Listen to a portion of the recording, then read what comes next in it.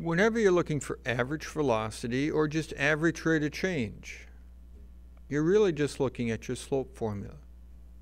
So in this first situation here, they want you to find the slope between when t is 3 and t is 4. In other words, you have your 3 here.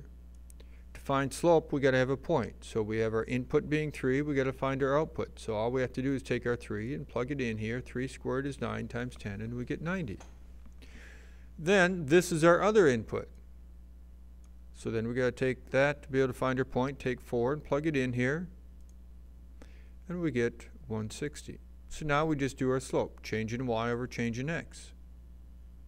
So you can do the 160 minus the 90 divided by the 4 minus the 3. Even when it's not as nice numbers as we have here, it's still the same process. This is your first input of 3, so to be able to get your output for that, you take 3 and plug it in here, and we get 90 again.